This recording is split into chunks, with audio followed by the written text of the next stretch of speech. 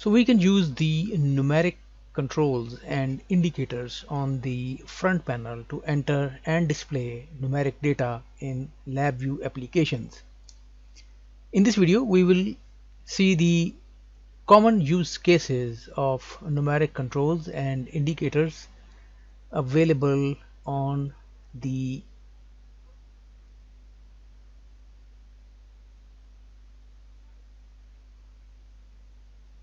modern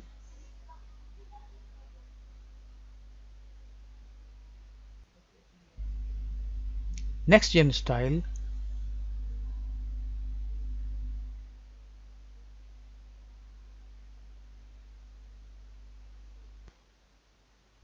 silver,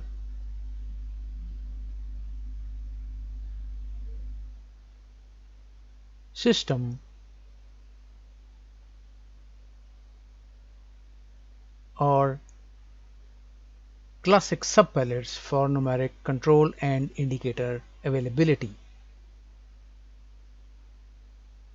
So let's pin the classic palette, which has the most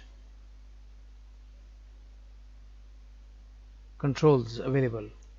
So first we have the numerics,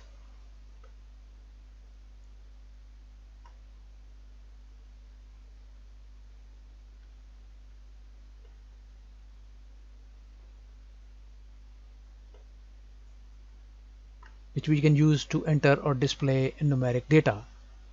Then we have timestamps,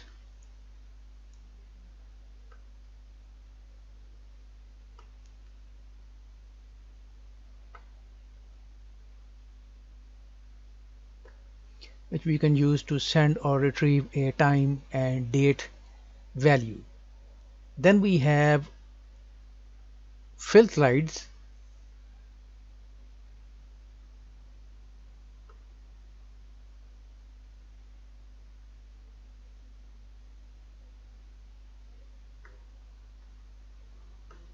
horizontal and vertical, which we can use to display numeric data in a vertical or horizontal slide with a customizable scale. Then we have pointer slides, pointer vertical slide,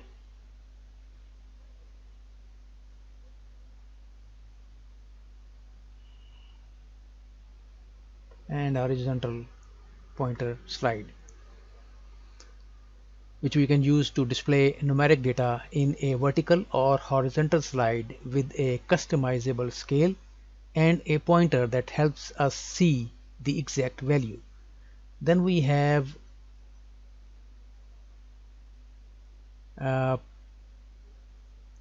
progress bars, for which we can go to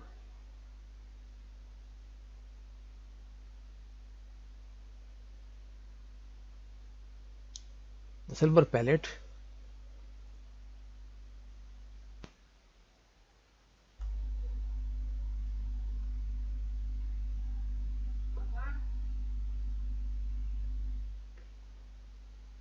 the horizontal progress bar, and the vertical progress bar.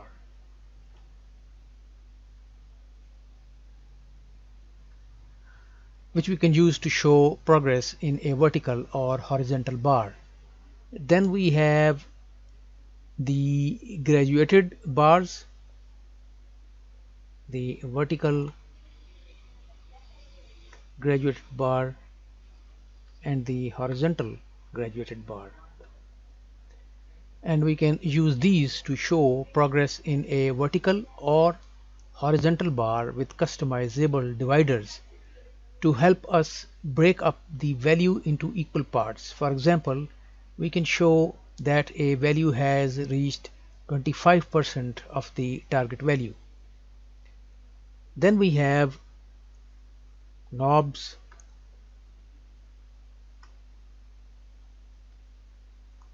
dials, meters,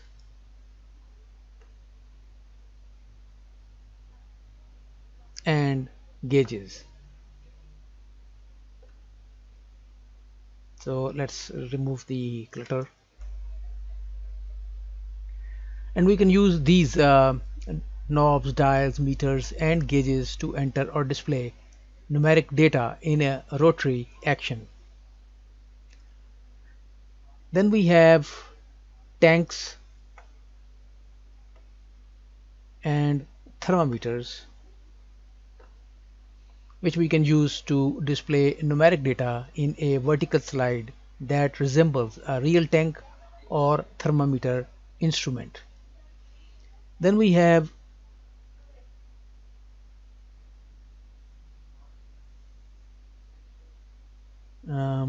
scroll bars. So for those, let's go to modern palette.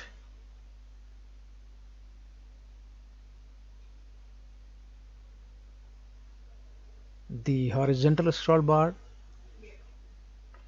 and the vertical scroll bar, and we can use these to display numeric data in a vertical slide that scrolls through data by dragging the square scroll box, scrolling the mouse wheel, clicking the increment and decrement arrows, or clicking empty space in the scroll bar. Then we have the color boxes, round one and the square one, which we can use to display a color that corresponds to a specified value. For example, we can use the color boxes to indicate different conditions such as out of range values. Then we have color ramps,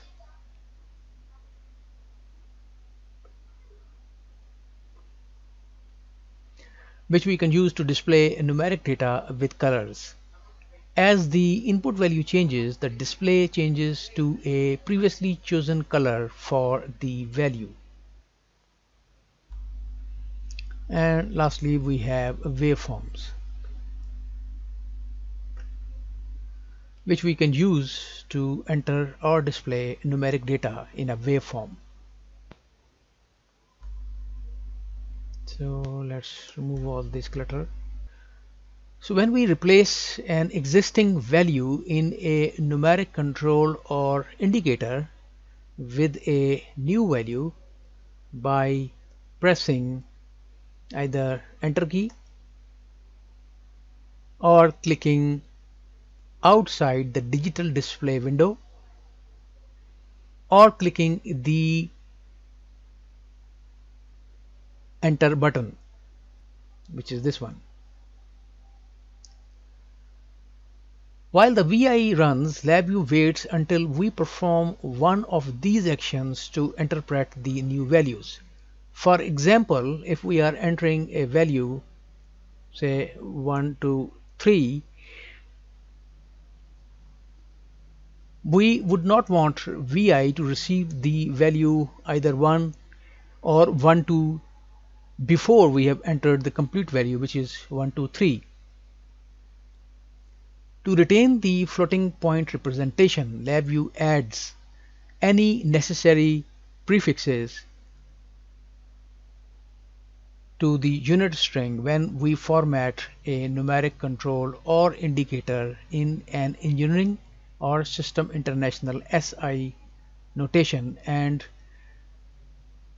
do not have a complex representation.